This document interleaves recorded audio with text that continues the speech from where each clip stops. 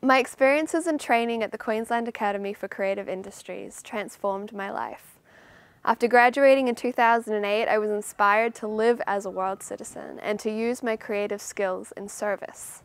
For the past 5 years, I have traveled the world, having completed a Bachelor in Hindu Theology with honours in Belgium, and traveled India and America shooting various documentary and other types of film projects.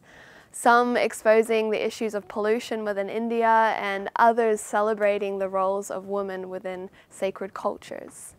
I am now living here in Australia with my husband, and we're developing a film production company which creates inspirational and educational films for young adults, and studying a Bachelor of Film Production here in Byron Bay.